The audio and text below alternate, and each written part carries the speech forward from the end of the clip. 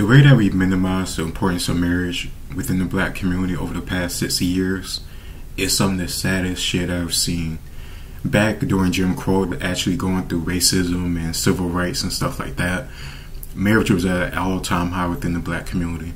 But now in 2022 and on, we have women talking about they don't need a man, and women saying the concept of marriage is ancient or is not necessary in modern times.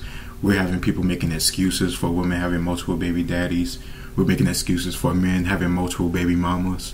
We have excuses for why people don't get married, or why for them marriage is like a type of slave deal or slave contract when they see it with a man, or the whole idea of submission involves like being a slave to a man. Just all these hyperboles to just further on the bullshit that has been hurting us for the past 40 years or so. We can't act like family isn't important when we can literally look around our community and look at statistics and see how important having a father and mother in the home is.